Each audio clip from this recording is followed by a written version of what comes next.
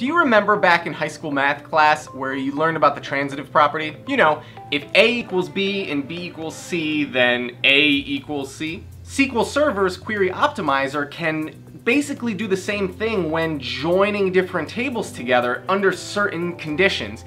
And it's what's known as join elimination, and that's what we're going to be talking about today.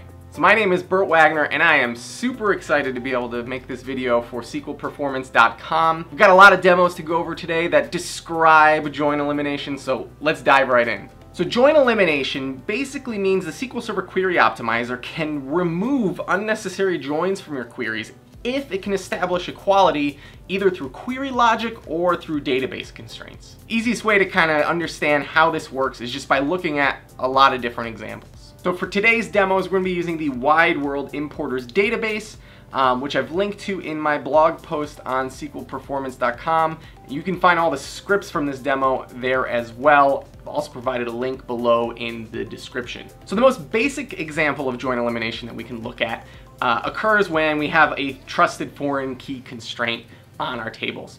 So for example, we have these invoices table with invoice lines, and there's a foreign key relationship there between invoice lines and invoices. So if we do an inner join and we select only columns from our invoice lines table, the execution plan does something that you might not expect. Instead of seeing two tables in our execution plan, we actually only see one. We only see the table for invoice lines. And the reason we only see one table is because we are witnessing join elimination. Because that foreign key constraint exists, SQL Server knows that logically, if that row is in invoice lines, that invoice ID for that record needs to exist in invoices. That's what the constraint defines. And so since every value in the invoice lines table has to be in the invoices table, SQL Server just says, hey, I don't actually need to do that join. I can just eliminate it, hence the name. To prove that it's the foreign key constraint at work here, we could actually drop the foreign key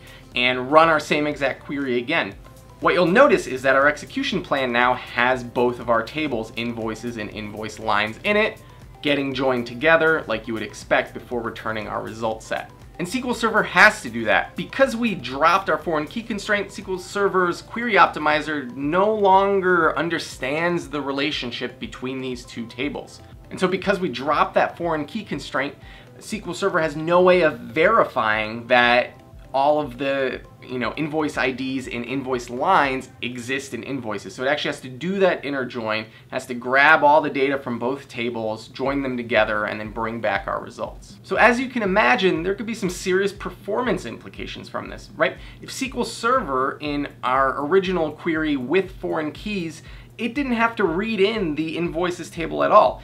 In this particular example, that saved 124 pages that it didn't have to read into memory, but in a more real-world application, that could be way more data, right, that potentially you can prevent SQL Server from having to read. Now, there are some limitations you should be aware of with join elimination. If we add back our foreign key constraint, but we don't check it, and we try to run that first query again, instead of getting our execution plan with only reads coming from our invoice lines table, you'll see we still have both tables in the execution plan. The reason for that is that SQL Server can't trust the relationship because we didn't check our foreign key. The solution here is to force SQL Server to check our constraint, make sure that there's no invalid data, make sure that SQL Server can trust that referential integrity that that foreign key creates, and then we'll be able to once again have SQL Server use that join elimination to simplify our query. Another limitation to be aware of is that in our example query, we were only returning rows from invoice lines, nothing from invoices. If we do want to get anything back from invoices, you'll see that SQL Server doesn't do join elimination because it can't. It needs to go read that data from invoices to actually bring it back. Finally, join elimination doesn't work on multi-column foreign keys, so if you use those, you're never going to experience join elimination, and it also doesn't work in TempDB. With all that said, let's go look at a few more examples of join elimination in action. So for starters, join elimination doesn't only occur when you're only joining two tables together. You can have more than two tables, and it will still work if the conditions are right. So if we add this invoice click tracking table, I just made it up, and we create a foreign key constraint on that invoice ID column referring back to the invoices table, we could actually run our query now with 3 tables, but the execution plan will show that we're only reading in data from 2 of them. SQL Server has eliminated that invoices table altogether. And once again, it knows to do that because it has these trusted foreign key constraints on these tables, so it realizes it doesn't actually need to read in any data from invoices. Now, foreign key constraints aren't the only way that SQL Server's Query Optimizer can perform join elimination. It could also do it with just unique constraints. So in our invoice click tracking table, if we drop the foreign key constraint and instead add a unique constraint on the invoice ID column in the invoices table, you'll see that our join elimination still works. Because SQL Server knows that all of our invoice IDs are unique in invoices, this write outer join query will return all of the unique invoice IDs from invoices without needing to join on invoice click tracking, because SQL Server realizes that it doesn't need that table for any kind of information. If we kind of go back to our original query where we're joining invoices with invoice lines, join elimination will also work if we turn that to a left outer join, but still have our foreign key constraint on those tables. And it works for the same reason. SQL Server can just identify that there's a unique number of rows in our invoices table, and so it's able to just return all the rows from that table, not needing to join in the data from invoice lines. So it's possible to get join elimination to occur with inner joins, outer joins, foreign key constraints, unique constraints, but it's also possible to get it to trigger without any kind of constraint at all. So in this example here, we're right joining invoice lines with invoices, and if we look at the execution plan, no join elimination occurs because SQL Server doesn't know, is there a one-to-one relationship here, or one-to-many, one-to-zero, right? It has to read data from both tables in order to be sure that the results it's gonna give you are accurate. But we can get the Query Optimizer to perform join elimination on this query without even needing a foreign key constraint. What we can do is drop that foreign key constraint and just add a distinct to our query. Now what that does is it tells SQL Server, okay, just return all the distinct values from invoices. It doesn't matter anymore if there's a one-to-one relationship between these 2 tables, or a one-to-many, or a one-to-none. SQL doesn't care because it's just going to return all the distinct values from invoices, so it doesn't even need to join in invoice lines to get the results. So the final cool thing I want to show you with join elimination is that it works in views. So we add back our foreign key constraint from invoice lines to invoices, and we write a query in a view.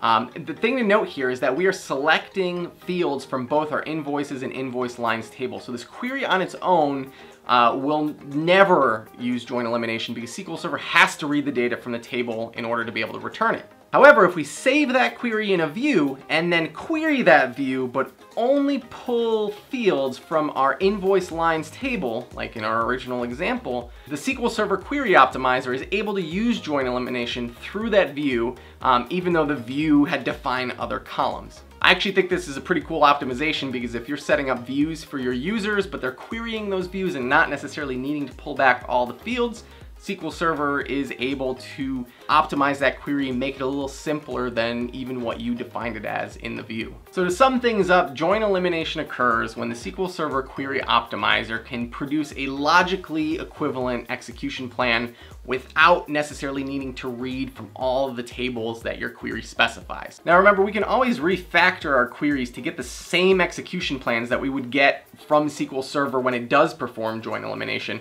right? It's just removing unnecessary tables. We can manually go remove those unnecessary tables too. The benefit of join elimination though is if you are managing an instance with lots of different queries, maybe coming from lots of different users, it's really easy to, edit a query and accidentally forget to remove, joins you no longer need. So with join elimination, SQL Server kind of recognizes that and says, hey, I'm not gonna do this extra work because I don't need to. So I think it's a really cool optimization to have. And also remember that in order for join elimination to work, a lot of the time, in a lot of these examples that we looked at today, you need to have foreign keys in place. And so there's a lot of overhead in maintaining foreign keys, not only with their initial creation, but making sure that they remain trusted with SQL Server and that the data in them is valid, that referential integrity is maintained. So I would never, add foreign keys just to get join elimination, but if you are using foreign keys already, it's kind of cool to be aware that this may happen and your queries might actually speed up because of it. So So thanks for watching this video. I hope you have a better understanding of what join elimination is and under what conditions the query optimizer will perform it. So thanks for watching, and I'll see you next time.